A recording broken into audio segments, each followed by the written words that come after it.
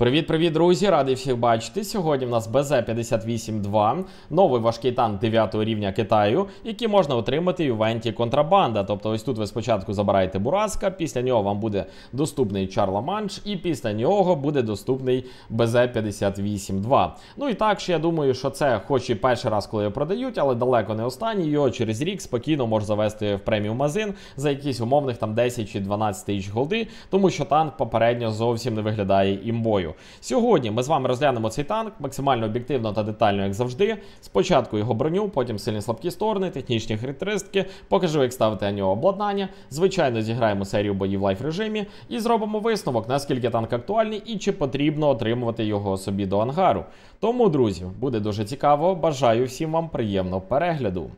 Також для тих, хто, можливо, новенький на каналі або просто не знає цієї інформації, я займаюся не тільки цим каналом, а також зараз займаюся каналом по різноманітним іншим іграм. Тобто в мене є канал по танкам окремий і є канал, де я граю всі інші ігри, крім танків. Тому каналу я зараз приділяю більше всього часу, тому там дуже багато контенту. Якщо ви бажаєте долучитися і також спробувати розкрити мене, скажімо так, як блогера по різним іграм, а не тільки по танкам, долучайтесь до мого Twitch каналу. Ось тут написано, як він називається, можете так в пошуку знайти, або в описі є посилання. Також в описі є посилання на YouTube канал по різноманітним іграм. Тому, кому цікаво, знову ж таки заходьте. Танків там нема, але там є багато чого цікавого. Ось, все, переходимо з вами безпосередньо до огляду базіка. Давайте почнемо з броні.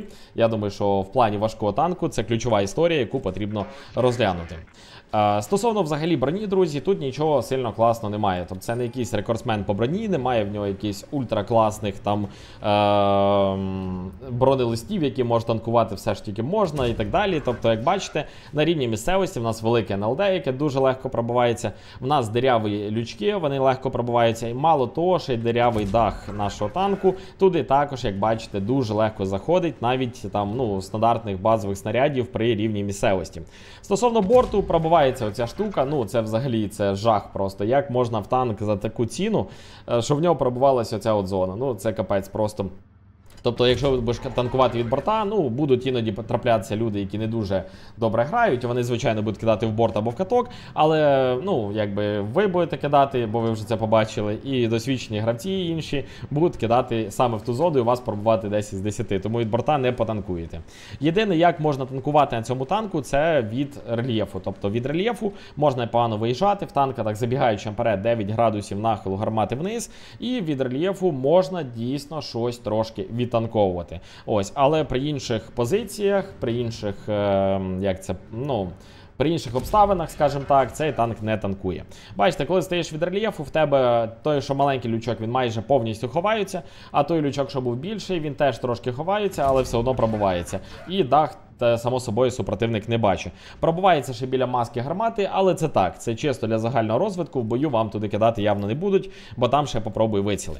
От, що маємо в результаті, друзі? Танк, який може танкувати від рельєфу, не скажу, щоб дуже імбово, але хоча б може це робити, так? І який на рівні місцевості або навіть від борта пробувається дуже легко. Тому броня посередня, не більше того. Стосовно нашої динаміки. Динаміка непогана, в принципі, є максималка вперед 40 км, є назад 15 і є там у нас так, чекайте. Ні, це все, що є. Щось я так перший раз подивився, я ще думав, що в нього непогана прохідність, але ні, все в нього не дуже добре. Коротше, дивіться, пояснюю стосовно динаміки. Максималка вперед хороша, максималка назад теж, в принципі, окей. Ось, але більше переваг немає в цьому танку в плані динаміки. Тобто максималки, якщо десь розігнався, ти вмієш перелаштуватися, то, в принципі, все нормально в тебе буде, ти не будеш відчувати дискомфорту на цьому танку. Але сказати, що він дуже швидкий, то ні, тому що в нього прохідність така собі, дуже, тут ні одного параметра, навіть більше сотки нема. І ось тут, як ви бачите, питома потужність, 14 кінських сил на тонну, це таке собі, дуже таке собі. Тому динаміка за рахунок максималок не відчувається максимально урижною, але якоюсь хорошою її теж не назвеш, тому що крім максималок більш нічого нема. Якщо з якогось горбика набрав швидкість там 40 км, ти будеш нормально їхати, тримати її. Якщо ти їдеш при рівній місцевості, тобі доведеться їхати, поки ти її набереш, бо вона не дуже швидко набирається, але як набереш, то будеш її тримати. Коротше таке, ви зрозуміли. 50 на 50 динаміка, наче могло бути і гірше, але хотілося б, щоб якщо тут нормальні максималки, то тут питома потужність була 16+, 15+, або хоча б була прохідність там, ну, на 15% більша. Добре, стосовно гармати. Гармата в нас, знаєте, проблема з гарматою така, як і в більшості важких танків 9 рівня. Тобто ви маєте там стандартну альфу, ну там стандартно 460, тут 450, там плюс-мінус те саме, так? При цьому всьому у вас немає хорошої шкодна хвилина. Тобто зараз взагалі ера в бліці швидких боїв. Вам потрібно це зрозуміти. Я вже про це говорю не перший рік і продовжую далі говорити в оглядах, щоб ви просто розуміли, на що ви підписуєтесь. Зараз в бліці бої 2 хвилини. Якщо вони в якомусь там 20-му умовно році були там 3-3,5 хвилини в середньому, зараз в середньому бої там 2,5 хвилини умовно. Тобто набагато швидші бої, ніж раніше. І тому танки, які не мають крутої динаміки, або танки, які не мають хорошої шкод на хвилину, або те і те, вони зазвичай граються не дуже добре в більшості боїв. Звичайно, може бути таке, що ви попадете на такому танку в бій, який триває 5 хвилин, ви там накидаєте, отримаєте задоволення і так далі. Але таких боїв меншість. Більшість боїв це просто одна команда проїжджає по іншій команді катком, і рахунок там 7-0, 0-7, там ви зрозуміли, в такому дусі там 7-1, 7-2 максимум. І просто одна команда закінчується, а ти за рахунок того, що ти заряджаєшся 13 секунд і даєш нещасних 450 дамагу, ти просто не встигнеш бат накидати. Даш 2000 дамагу і підеш до ангару. Ось і все. Ну або там ваша команда переможе, бій закінчиться. Ви зрозуміли. Тому проблема дуже серйозна в плані того, що в цього танку 200 шкоди на хвилину. Це реально дуже-дуже мало. Особливо це дуже мало відчувається проти десяток. Стосовно бронепробиття на базових снарядах 250 це хороший параметр. На голді 310 це був би непоганий параметр, якби це були кумулятиви. Тоді можна було б закинути сюди калібровані снаряди і отримати 350. І це було б дуже круто проти танків 10 рівня. Так, проти 10 грається не дуже комфортно, і навіть якщо ти поставиш калібровані снаряди, то в тебе все одно навіть не буде там 330, і тим більше це ще й підкалібр. Ось, тому з пробиттям на базових снарядах окей, з пробиттям на підкалібрах дуже-дуже така сумнівна історія. На голді мені пробиття не подобається. Ось, якщо говорити стосовно рельєфу, можна грати від рельєфу, бо 9 градусів нахилу вниз гармати є, з цим, в принципі, все окей. Ось, і обладнання ми зараз там правильно розставимо, я тут ще цим не займався. Ось, тобто дивіться, що маємо в результаті? Ми маємо танк, який може танкувати суто від рельєфу, танк, який не має хорошої динаміки, він має хороші максималки, але в загальному динаміка в нього посередня. І танк, який має таку ж проблему, як і в більшості танків 10 рівня, це слабка шкода на хвилину, ну, важких танків 9 рівня. Ось, тому попередньо цей танк не виглядає сильним, і він явно не може конкурувати з сильними, знову ж таки, важкими танками 9 рівня, типу там об'єкта 752, типу К-91 та навіть того самого КПЗ-70. Я думаю, цей апарат буде набагато цікавішим в сучасному рандомі, ніж безпосередньо цей от БЗ-52. Так, а ну чекайте, в мене щось мишка поплила, зараз, секундочку, оп. Так, добре, це ми зрозуміли, давайте ми тоді до обладнання. Тут ставимо досилач, були б кумулятиви, я б поставив калібровані. Нема кумулятивів, значить досилач.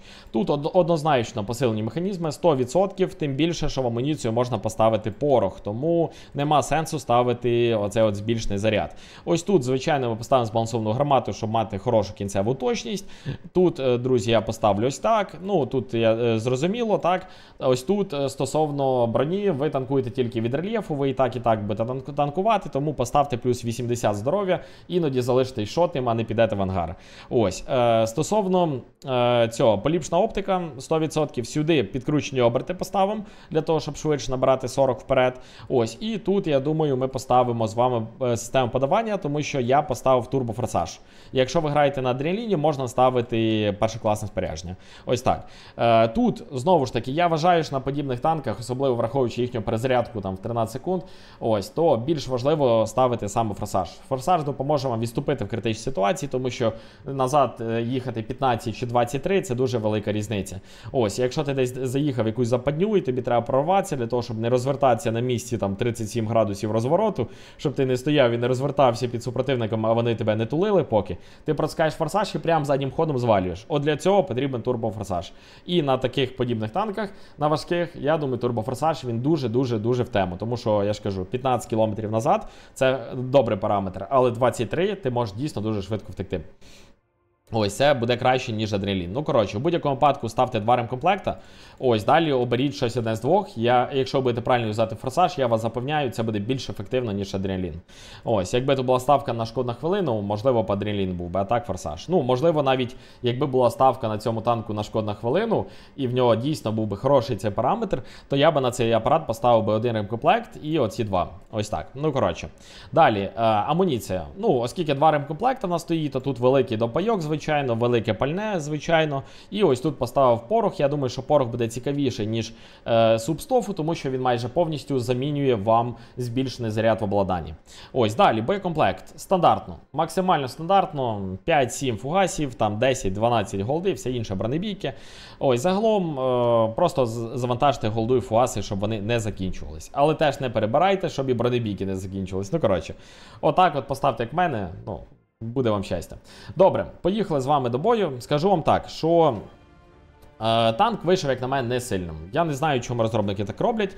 Зазвичай, дуже часто, в 90% випадків, якщо розробники завозять якийсь дорогий танк, а цей танк дорогий, ну наразі, колись ви будете дивитися це відео там через 3 роки, умовно, так, і цей танк буде за 10 тисяч голди продаватися, тоді можна зрозуміти, чому він коштує 10 тисяч голди, і можна в теорії там якось, якщо вам таке подобається, розглянути його.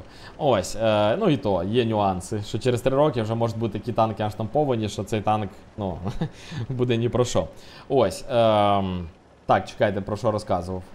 Що коротше, що зараз, щоб його отримати, треба реально дуже багато залити на це грошей, тому що, щоб отримати оцих купонів, щоб вам вистачило на цей танчик, ну, вам потрібно там купити пів преміум магазина. Зараз ці купони отримуються так, що ви купуєте танки з преміум магазина, вам дають купони, і ви за них можете купити собі потім оцього танка. Ну, там треба викупити, дай Боже, там на 1100 голди треба, певно, викупити танчиків, щоб вам вистачило купонів, щоб забрати собі цей танчик, розумієте?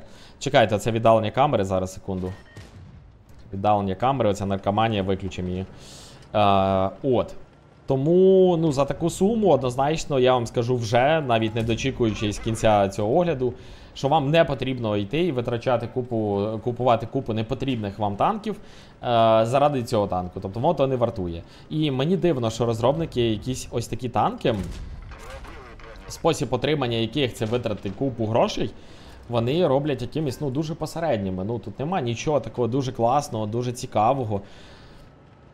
Заради чого якийсь фішок там класних, да? Тобто якось, ну, дуже дивно вони до цього підходять. Це ж в їхніх інтересах, що ви побільше задонатили. Але, ну, як і є.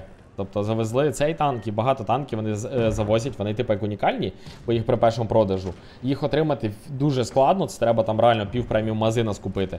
Але при цьому всьому вони граються, ну так собі, об'єктивно. Є ВЗ-114 на цьому, на 9-му рівні, ВЗ-114. Там фішка, що там більше броні, але глобально все інше відносно схоже, так? Що там більше броні, ну, може трошки гірша динаміка. Я вже точно не пам'ятаю, давно на тому танку не грав. Ось, і той танчик, ой-ой-ой-ой-ой-ой. Ні-ні-ні, погано. Зі всіх сторін нападають. Ага, ще цей приїхав, ну все, торба. Ну варіантів нема. Ну там шкода на хвилину люта в патехи, тому головне від патехи спробувати втекти. А від інших вже якось воно буде. Бачите, технічно втік. Технічно втік від чувачків. А вони мене все одно доганяють. Професійно втік, бачите, форсаж. От для чого треба форсаж, вам одразу продемонстрував. Ну, вперед він не так сильно впливає, бо вперед є ж 40. 40-45 не така велика різниця, як 15 і 23. Ось, особливо, якщо в відсотках перерахувати. Але все одно, ну, бачите, зберіг форсажик і заюзав його. Ще щось розповідав і все одно встиг нормально втекти. Ну, коротше, до чого я вів? Що насправді такі танки, які роблять настільки рідкісними, чи настільки важкодоступними, чи настільки дорогими, хотілося б, щоб розробники робили якимись більш унікальними. Це, знаєте, от танк дуже такий, як стандартний. От максимально стандартний на своєму рівні.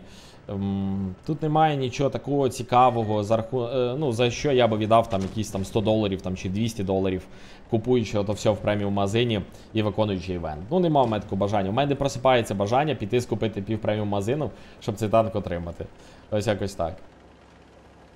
Трошки дивно, тому що от я коли починав грати в Бліц, ну та я раніше в великі танки грав, і коротше це, я дивився, якщо якийсь танк дуже важко було отримати, він був там дуже дорогий, або там якось такий був жорсткий івент, там особисті бойові завдання треба було виконувати. Я думав, що ці танки реально круті, але чомусь, ну особливо це в Бліці чітко виражено, що якісь танки, які дуже складно отримати, вони не є якимись дуже сильними, що дуже дивно само по собі. Ось, і те, якщо говорити навіть про рідкісність, так, то рідкісність також дуже відносна цих танків.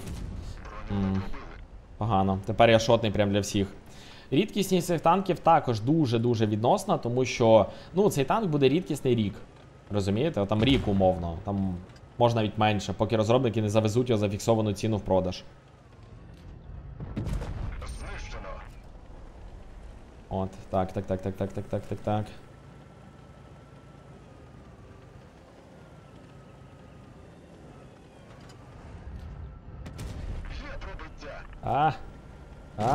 Ну, що я можу зробити? Альфа по ньому не пройшла. А навіть якби пройшла, цей мужик би мене добив. Він мені на 3 постріли, я би ясно, що 3 не зміг по ньому влити.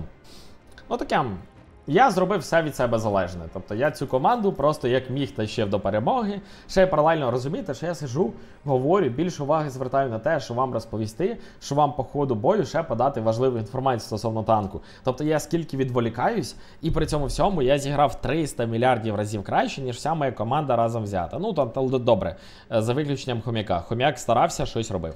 Добре, от всі інші, от вони просто, ну дерев'яні, ну просто взяли і позливалися. Це трендець.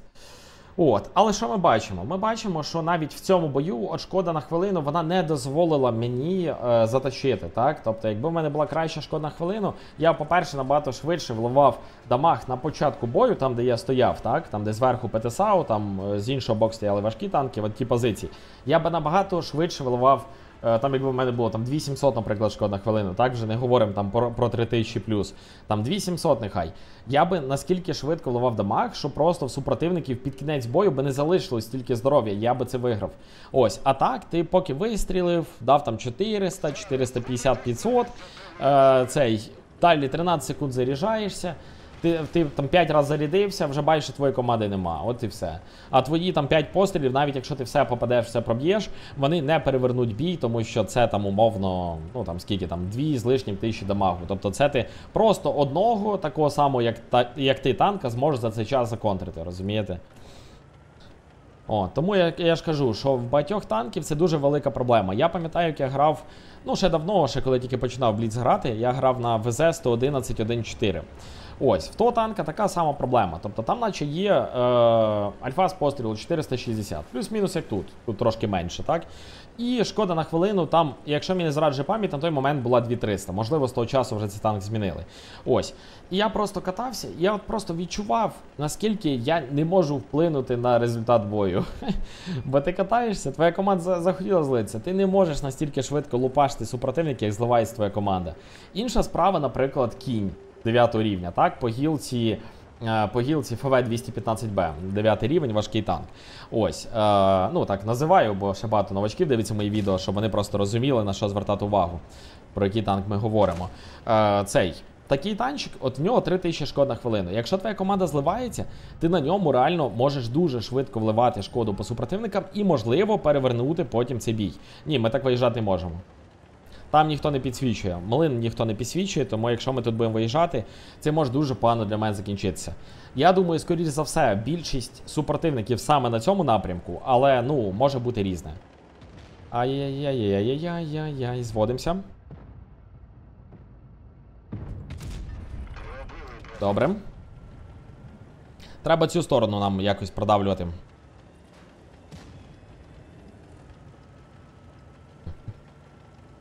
Блін, ну тут ці будиночки, я не бачу його. Треба так проїхати, зараз влупити його трошки. О, добре. Завжди старайтесь трошки вище ставати, ніж супротивник, тому що якщо ви стоїте на одному рівні, то він вас буде тулити тулити в дах. У вас дуже дирявий дах і великі лючки. Так, йох, добивай його. А, це цей, що 7 секунд заряджається, ага. Ну він все одно доб'є, я думаю. Бачите, от подивіться, от, ну, блін, ну дуже довго заряджаєшся. І на тому коні 9 рівня, я ж кажу, 3000 шкод на хвилину, ти просто лупанув, швиденько зарядився, ще раз лупанув. Так, там альфа 400, але 400 і 450 це не прям така супер-ультра-катастрофічна різниця, розумієте? А при цьому всьому 200 шкоди на хвилину і 3000, оце дуже велика різниця. Тому таке. 200 шкод на хвилину, воно може на 9 рівні нормально гратися, якщо в тебе є 560 альфа. От 560 альфа є, от тоді... Так, не закривай, не закривай. Оп, фугасик. Добре. Тоді ти можеш дійсно нормально грати, тому що в тебе є альфа. Ну, там соточку альфи умовно більше, ніж тут. Це можна грати від альфи. А тут іначе від альфи не можеш зіграти. Іначе від шкод на хвилину не можеш зіграти. І від броні не можеш зіграти в більшості випадків. Ось. Іноді від рельєфу можеш, але, ну, я ж кажу, далеко не в кожному бою в тебе буде можливість знайти позицію від рельєфа, там супротивників і це, і зіграти. Тому таке. Не рекомендував би бігти, продавати почку і купувати цей танк. Не почку, нирку. Ви зрозуміли. Не рекомендував би вам цим займатися. Ось, є сильніші дев'яточки, які ви можете собі отримати набагато простіше. Можна навіть, як я казав, того самого КПЗ-70. КПЗ-70 купити в преміум магазині. Він зараз чи за 10 тисяч голди продається, ну там чи щось близько того, може 12, ну, таке. Стандартно його там за 10 завозять. Ні-ні-ні, мужик, ні-ні-ні, не їдь, ти куди? Блін. Та я думав, він їх тут буде байтити, а я звідси буду викатуватись і тулити. Та ні, це фігня. Я не знаю, на що він здав назад. Він стояв би тут, я зараз виїхав би звідси, ми б зажали бізона цей в оточення і все. І бізону була б торба. Ми і так виграємо. У мене багато здоров'я, тому нормально. До речі, на цьому аккаунті, ну, я до цього тестував цей танчик, дивився на іншому аккаунті. На цьому аккаунті ще не було боїв на цьому танку, тому ми вірогідно будемо грати сьогодні суто проти вісімок. Тобто всі бої будуть проти вісімок. Проти десяток, що можу вам сказати? Проти десяток грається галімо. Ну, взагалі, максимально погано. Як і інші танки... Ой, чекайте, що це таке? Щось поламалося, блін. У мене щось просто перестав їхати танк і цей курсор з'явився посеред екрана. Що сталося? Щось трошки глюкануло. Чи то в мене комп, чи то гра, не знаю. Ось, коротше, одразу вам кажу, проти десяток боїв ми, скоріш за все, не побачимо, бо є така штука, як льготні бої в нас, так? Пільгові бої в нас є в танках. Ось, які... Якщо ти граєш на танку, ти перші 5 боїв попадаєш в топ списка проти дев'яток. Але я вам вже кажу, проти десяток це не грається ніяк. Тобто проти десяток ви будете страждати, тому що якби в тебе були хоча б голдові кумулятиви, ти міг би поставити 350 пробиття на голді собі за допомогою каліброваних, так? Це би гралось більш-менш нормально. Але все одно не найкраще, тому що 200 шкоди на хвилину, ну це взагалі, це жах, це просто жах. Ну, проти десяток, ну це капець. От, вони заряджаються там 9 секунд, там, чи 9,5, там, чи 10 на краняк і дають тобі таку альфу, як як в тебе, деякі мають там взагалі 370-400 пробиття на голді, і вони тебе просто тулять, ти нічого не можеш зробити. Тому проти десяток буде страждати. Ну, як і на будь-якому важкому іншому танку, який не має хорошої шкод на хвилину. Ось якось так. Тобто проти десяток норм грається кінь, от той самий 9 рівня. Норм грається 752 об'єкт, бо там барабан хороший. К-91. Оце танки, які добре граються проти десяток.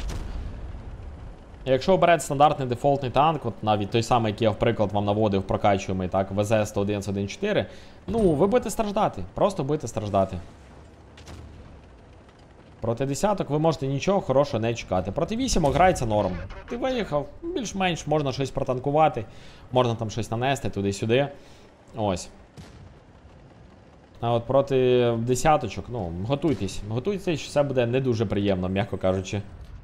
От. Єдине, що на цьому танку приємно і мені подобається, це те, що в нього гнеться гармата вниз.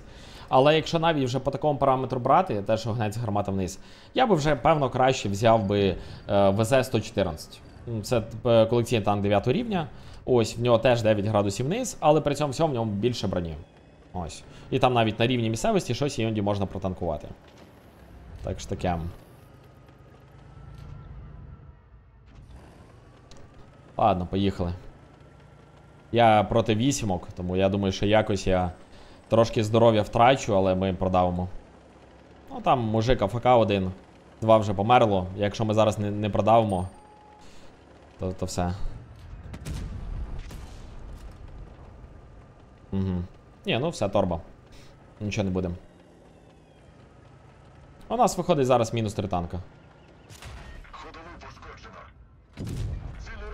Дякую, що хоча б альфа пройшла. Да, у нас мінус 4 вже танка навіть.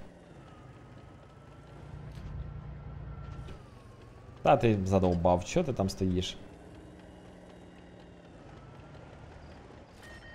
Скорпіон на респі може бути. Але ну, тут я ж кажу, все торба.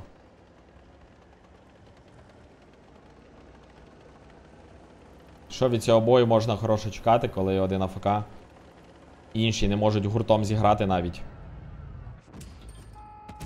Ясно. Так що мало того, що не можуть гуртом зіграти, ще й здихають в першу хвилину. Да, тут якби ще... О, проснувся цей.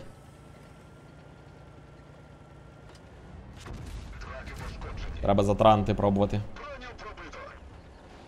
Ага, ну, затаранив, да. Клас. Ой, вдах. Він просто мене в дах пробив, розумієте? На 630 пробив мене. Ну, там ще плюс таран, коротше. Ви зрозуміли. Просто мужик мене пробиває в дах. Про що можна говорити? Фугасом. Фугасом, дивіться, куди пробив, бачите? Це просто крінж. Важкий танк 9 рівня. Називається. Ясно. Ясно. Вже ззаду Скорпіон проїхав. Коротше, без варіантів. Команди сьогодні не хочуть перемагати. Якщо ти їх за вуха якось притягнеш до перемоги, то може щось буде. Але тут навіть за вуха не можна було притягнути. Типу, чувак спав, відпочивав тут собі весь бій. Ті просто їдуть куди-небудь, здихають в першу половину, про що можна говорити. В тебе танк 300 років заряджається, ти не можеш навіть в топі списка перевертати бій за рахунок того, що ти швидко вливаєш дамаг. Ну от і все. Таке. Добре. По фарму я навіть сильно дивлюсь фарм, друзі. Зараз випускаються танки, які оформляють приблизно однаково. Тобто, якщо ви хочете багато срібла, розглядайте 8 рівня. Не треба вам ні 9, ні 10, ні 7 якісь там. Саме 8 рівень. Виберіть собі хороший, цікавий танчик 8 рівня і на ньому собі відігравайте. Ось і все. Той танк, який ви навіть по фарму можете там сильно обрати, оберіть те, на чому вас вийде давати більше всього дамагу. Все. Оберіть собі такий танк, катайте, що він вам подобався. Ви будете собі кататися і незапарно фармити срібло. Пацани, поїхали наверх. Давайте наверх. От знаєте, от мій чимось оцей танк, ну не по геймплею, взагалі по своїй суті нагадує об'єкт 452К. От. Ну, глобально танки різні по геймплею, але і в то одна і та сама суть, що танк ні риба, ні м'ясо, і якби немає якийсь підстав його собі хотіти до ангару. Ось якось так. Давайте попробуємо якогось Т-49. Що там ще хомячок? Ну, хтось сюди міг поїхати, а може... Ага, хтось поїхав, да, добре. Ну, їх тут буде не більше, ніж нас. Точно не більше. Або так само, або на одного навіть менше. Блін. Ну, я не пробив, на жаль. Хотілося фугасиком. Цей не пробив.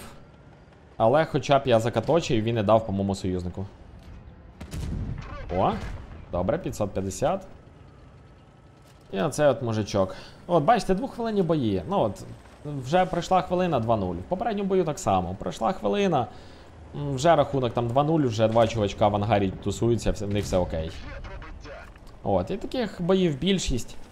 Коли ти 13 секунд заряджаєшся, даєш 450 дамагу на 9 рівні, ну в тебе немає шансу багато накидати. От дивіться, от я все роблю правильно, завчасно їду вперед, навіть готовий прийняти дамаг, аби тільки дати побільше в бою.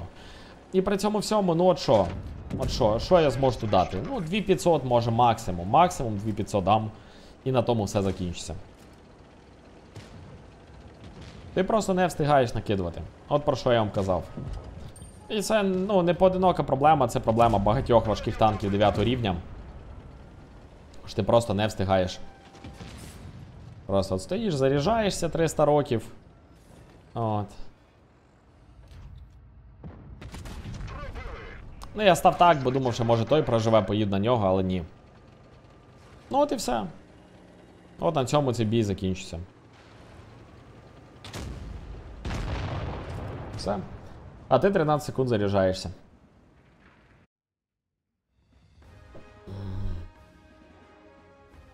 Якщо вже такі бої, то краще вже такі бої проти десяток. Там хоча б більше здоров'я. Можете хоча б більше встигнеш покидати. О, дивіться, я перший катався. І я сильно то нічого не стріляти не зміг. Ну от, по факту, да? Таке. Якби я сидів в місті, ну це ти ніколи не здогадаєшся, в такій ситуації більш правильно їхати наверх. Якби сидів в місті, можливо, я би більше дав. Чисто за рахунок того, що що там можна було весь час типу вливати дамаг, а поки я їхав нагору, то я втратив трошки часу на початку, тобто якби залишився в місті, я би більше міг дати. Але якщо ти будеш залишатися в місті, буде часто виникати така ситуація, що там або нікого не буде, або там вся толпень буде, і вас продавлять. В той час зверху там можна ще в принципі оборону тримати, ну і взагалі верхотура це пріоритет. Тобто якщо тримаєш висоту, то в тебе перевага. Той, хто знизу на тебе нападає, в нього позиція набагато гірша. Ти зверху вниз можна набагато краще відстрілюватись. Особливо на цьому танку, в якого ховаються вразливі зони, якщо ти граєш від рельєфу. Ось, і в якого 9 градусів нахилу вниз гармати.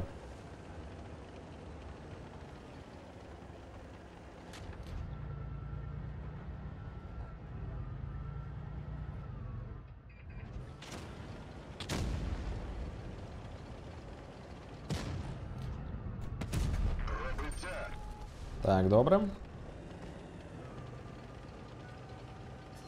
Угу. Ну, в полі, мені здається, нікого нема, в них один середній танк. У нас, до речі, два. Ну, якби середній легкий. Вони могли поїхати... Ой-ой-ой-ой-ой-ой, мужик, тобі торба. Ти розумієш, тобі торба? Трошки хоча б його розміняю. Тут бажано зайняти оборону. Проти ПТ-шок. Ну да, нас жмуть жорстко. Нас дуже жорстко жмуть. Тут СТ-шки могли поїхати поле, продавити його і все було б окей, але вони вирішили інакше.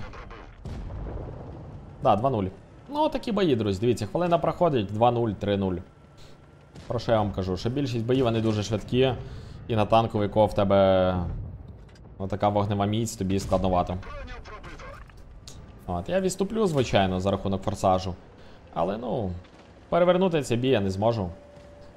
Якось там дуже ефективно зіграти я не зможу. Ясно. 0-4. Угу. От пройшла хвилина 50, друзі. Рахунок 0-5. В такому бою в тебе просто немає ні найменшого шансу зіграти ефективно. Просто реально ні найменшого. Даєш там 2000 дамагу. Там в рідкісних випадках трошки більше. І все. На цьому твій бій буде закінчуватись.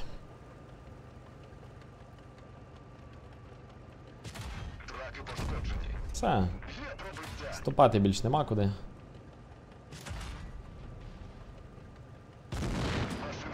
Протанкувати не вийде, знову мене в дах пробили. Ну, це я не знаю, навіщо цю от велику зону робити такою конченою. Я не розумію розробників. Таку фігню намутили, що аж страшно. От, коротше такі діла. Добре, 5 боїв зіграв, давайте ще один. Тобто танк не може тащити, ви бачите. Тобто я попадаю в топ списка, я всі 5 боїв грав проти вісімок. При цьому всьому я грав, ну знов попав проти вісімок. Думав, може про 10 попадемо, це вже 6-й бій, він вже не пільговий. Ось, але ні. Ну, коротше. І 3 з 5 ми програли. 2 я ж там якось горем пополам дожав і ми виграли. А 3 ні. От я впевнений, що якби я грав сьогодні на коні, я би виграв ще й перший бій точно. От перший бій точно ще виграв сьогоднішній. І в результаті у мене було б не 3 поразки на 2, а було б 3 перемоги на 2 поразки. Хоча б. Можливо, ще якісь тих інших боїв теж щось вдалося. А хоча ні, навряд чи. Там дуже швидко все відбувалось. Навряд чи там вдалося б виграти. Ну, ви зрозуміли. Ну, просто я, в приклад, один танк навожу. Це міг би бути К-91 якийсь, наприклад, або там 752. Ну, 752 може ні. Так, для таких швидких боїв краще був би якийсь кінь, чи цей К-91. От, і все. А тут ти катаєшся, вогневої міці ти не відчуваєш, ти можеш реально таке витаскувати. Ти дуже повільно вливаєш, навіть в попередньому бою я приїхав, наче розмінював по максимуму своїх тімейтів, наче все робив від себе залежним. Я просто не встиг нічого накидати, не говорячи вже про те, щоб якось перевернути бій на свою користь. Ось і все. Їх тут більше, тому нам просто треба стояти в обороні.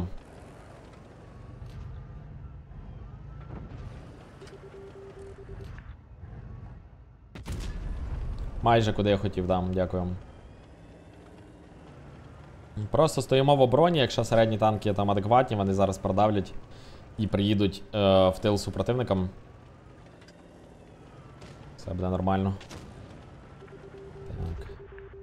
Ай-яй-яй-яй, тут сам помилився. Тут сам помилився. Не думав, що він так доверне, я думав, він далі буде цілити оцього.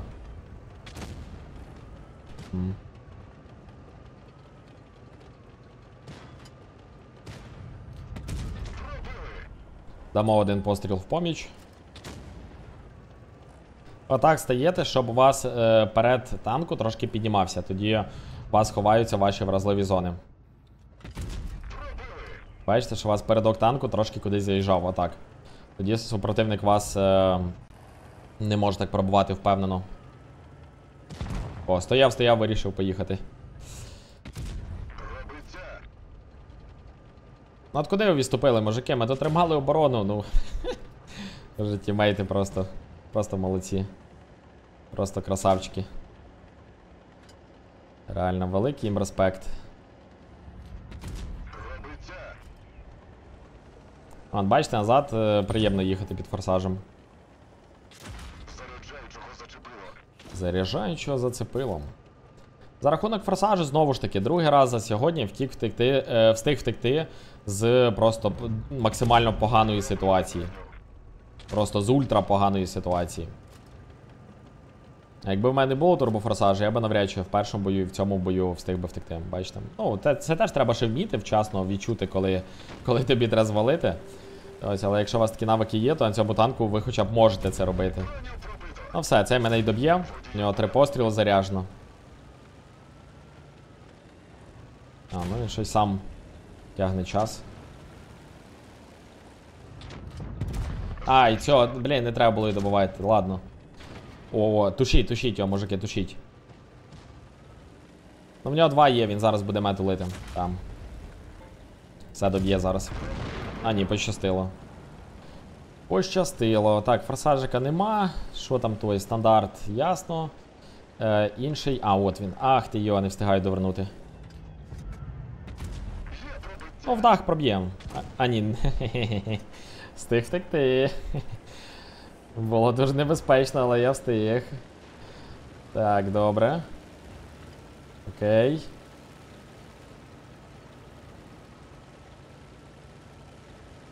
Що там, блін? Скорпіон, давай поїдь його добий, ну що за шняга? Ну от фігня отак от виїжджати, звичайно, бо в мене, розумієте, я весь сірий. Якщо я так виїжджаю, я весь сірий для супротивника.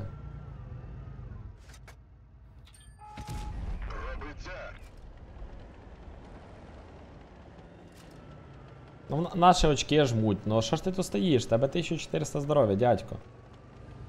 Це не смішно.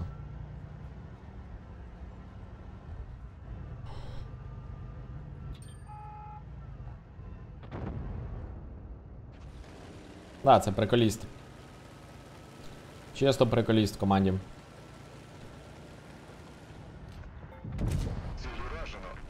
Так, добре, добре. Все, бачите, навіть 6-й бонусний бій встигла зіграти. Балдежно. Дивіться, друзі, що можу вам сказати? 4300 накидали. В принципі, ну, я нормально сьогодні понакидав, навіть взяв майстра, тому протисніть лайк обов'язково за майстра. Ось, я зіграв добре, але я вам скажу, я не відчув потенціалу танка. Я зіграв добре, бо в мене 100 тисяч боїв і там 68% перемог, і тому я зіграв добре. Ось, а так, потенційно, якби я був середнім гравцем, я би плювався від цього танку далі, ніж бачив. От кажу вам, які. Нічого цікавого, ні риба, ні м'ясо. Якщо десь якогось контейнера вам випало там чи що, можна його собі отримати. Якщо ви хочете купувати, я не знаю, на що ви хочете його купувати, чесно вам скажу. От, є хороші танки 9-го рівня прокачуємо її. Можете Є75 купити, можете собі купити коня, от, якщо ви так більш-менш вже добре граєте, можете коня собі обрати. КПЗ-70, К-91, об'єкт 752. Ось. На крайняк можна розглянути оцього дядька купити. Він прикольний, в нього є більше броні, ніж в базіка. Ось, якось так. Тому я би щось розглядав на вашому місці подібне, тому що конкретно оця історія, де це вона знаходиться, оця, ну, не відчувається взагалі нічого. Я ніяких емоцій не відчув від цього танку. Катаєшся, таке враження, що ти качаєш якусь гілку і чисто катаєшся на якісь дефолтні дев'ятки для того, щоб далі купити десятку.